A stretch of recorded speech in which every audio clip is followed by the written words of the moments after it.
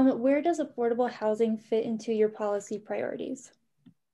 Sure. I mean, it goes into this whole idea that Fort Collins is for everyone. And to build a strong community, you have to have the people who work here live here. Otherwise, well, you guys lived in all the different countries you lived in. You've seen it. I mean, South Africa is, I could talk about it forever.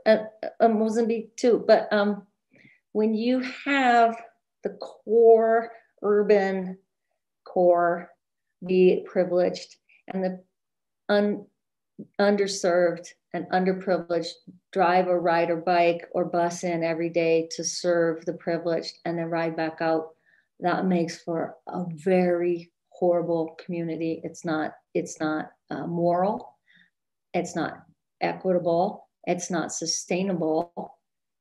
And in our country, as opposed to some in Africa, politically it's not viable. And that's what people are feeling, right?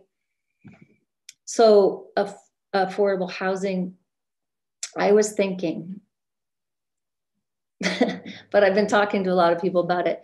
I think we need a dedicated funding stream to house the homeless and to provide affordable housing.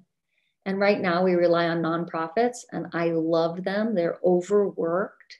The Neighbor to Neighbor, Kelly Evans, is amazing. We support her financially and everything else. But why is that not a central tenet of government and what government does for the people, right? People deserve housing, they deserve healthcare, and they deserve a right to work where they live. And that's how you build a strong community.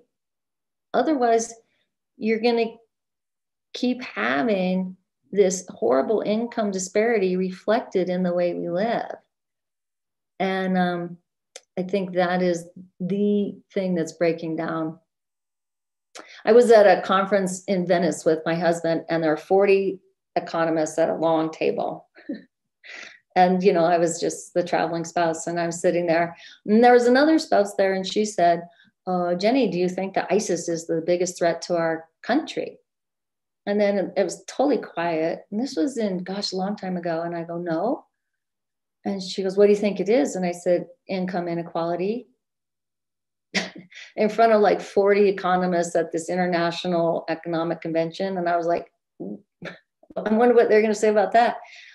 And it was Wally Tyner, my husband's boss, leaned all the way down the table and he goes, she's right.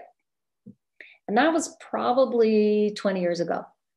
And those chickens are coming home to roost. And it's reflected in our politics. It's reflected in the way we treat people. It's reflected in the way they live. It's reflected in the way our mental health, our addiction.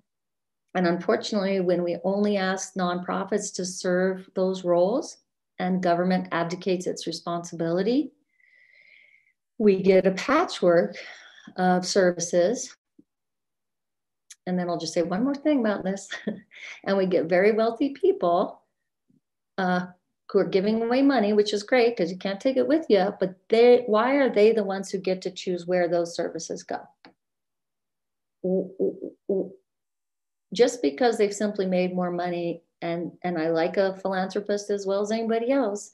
But if we don't do it through the central government, we really leave that up to the choice of the philanthropist. I always think of a very, wealthy doctor giving a lot of money to cancer research. Okay, great. Well, what if he or she just decides to give it to Viagra research? Well, that doesn't maybe serve the community as a whole, but that's where the money goes based on that person's preference. If we had a graduated income tax and more equitable distribution of wealth, the government could assume that some of those responsibilities that I think are in the public interest.